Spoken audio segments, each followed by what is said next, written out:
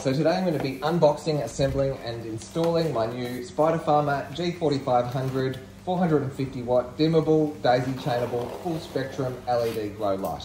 When I started shopping for a new grow light online, I saw a lot of good reviews for the Farmer SE series, and when I got onto their website to have a browse, I also saw the G series, which were cheaper, looked the same and had a lot of similar specs.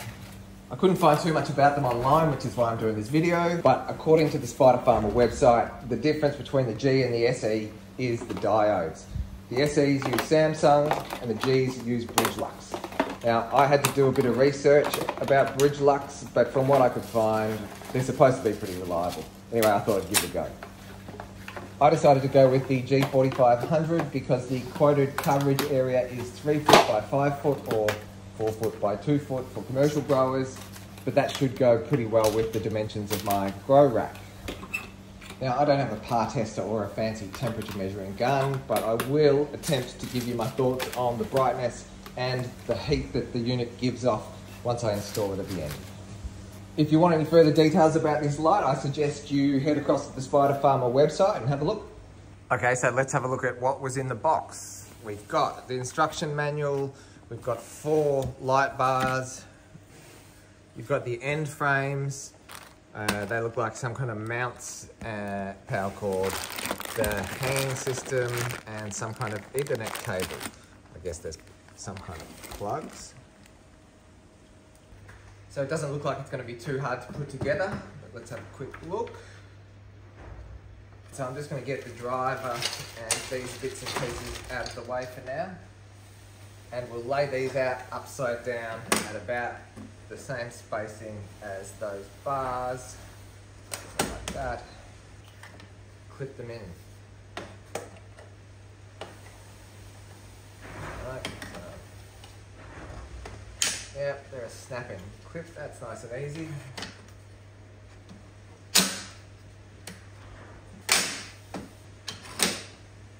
So obviously making sure that the wire end goes up that end.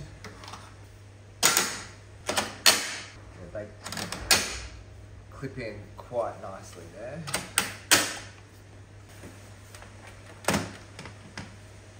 Next we need to flip it over so the LEDs are facing down and connect up all the lights. Turn to lock.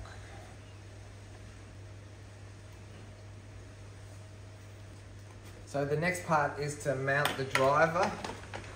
Now this little bag of fittings, these are for mounting the driver.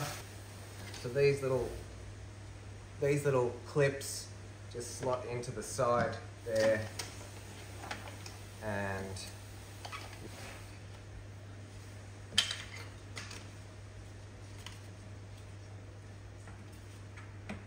I'll move the driver into the middle roughly, just so that we have an even weight distribution to start with. I'm not sure what that is. Looks like one of those clips. I guess it's a spare. Now the last step I think is, well, we need to connect this.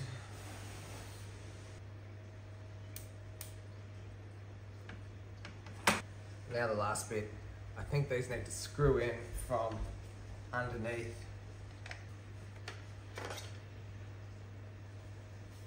So, see, there, no, dropped it. There, I can't see through my hand, but that screws in. And then we just have to do the others the same way.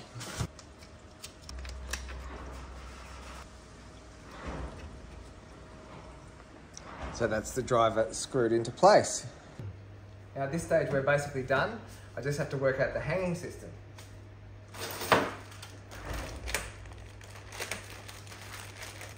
So we've got a cord with a couple of carabiners and another cord. And then we've got some what appears to be stainless steel type wire. I think I see where this is going. These clip into these little holes in the end frames.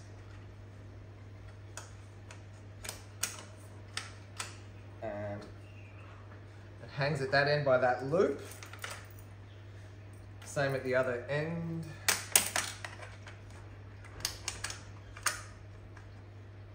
And then, so these cords are on a little pulley with a little locking mechanism. When I unlock that, it slides up and down like that. So I assume this clips on here, and when you take it all the way up as tight as it'll go to there, this is the height I'm looking for, so I can factor that into my frame build. Hook the other one over on the other side.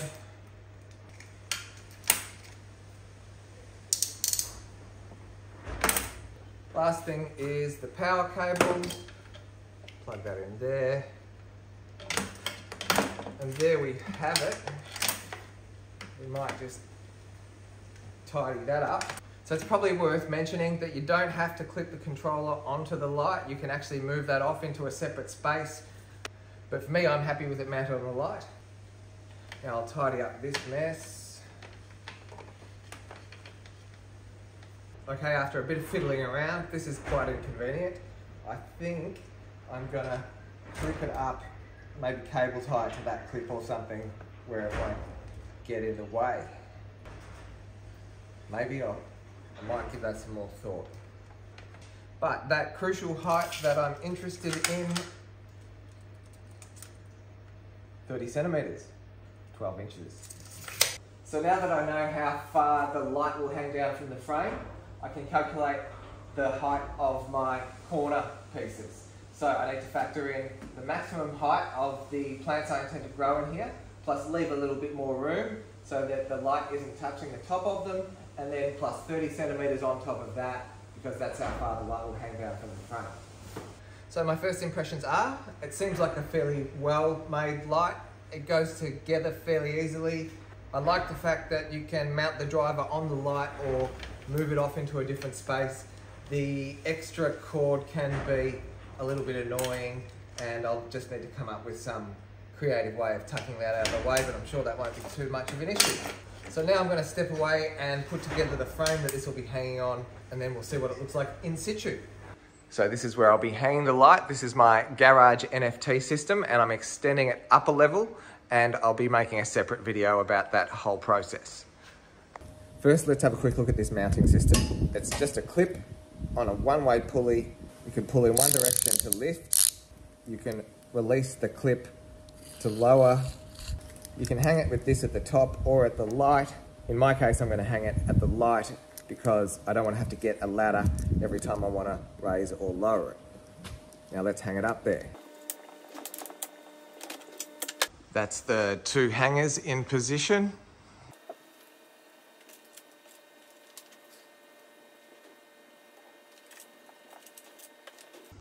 Now I've run my power cord off in the direction to where my power points are, and I still haven't come up with a good way of managing this cable situation here, but I'll get onto that later. Now to raise the light, all I have to do is pull on this, and you can see that's how you raise it.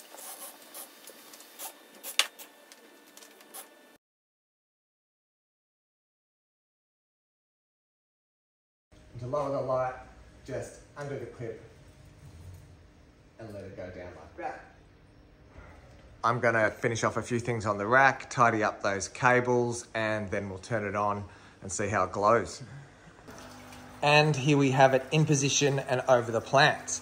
Now, my first impression is that it's a lot brighter than my 60-watt lights down below, which is exactly what you'd expect.